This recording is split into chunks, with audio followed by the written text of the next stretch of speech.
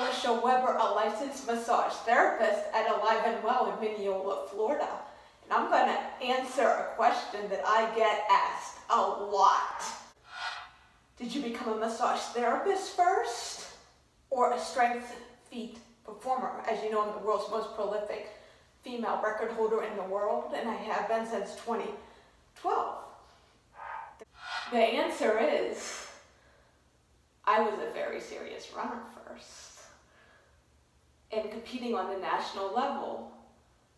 And in July 4th, 1996, when I was 16 years old, I placed 6th overall in a 5K that was the most competitive in southwestern Pennsylvania against professional women. And I ran an 18-minute, 29-second. After that, I came home and went to a party that we had at the house.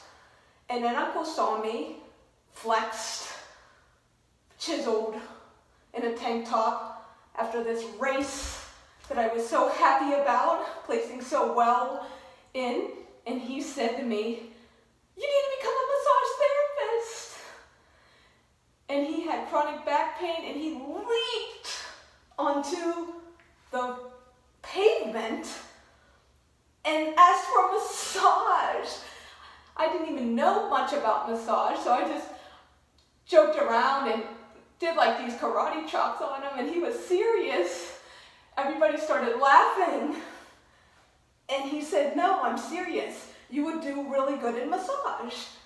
And at that point, that's when I started thinking about it. I was a strength feat performer starting back in middle school when I created my own routines and performed on apparatuses. So I was a strength feat performer way before I became a massage therapist.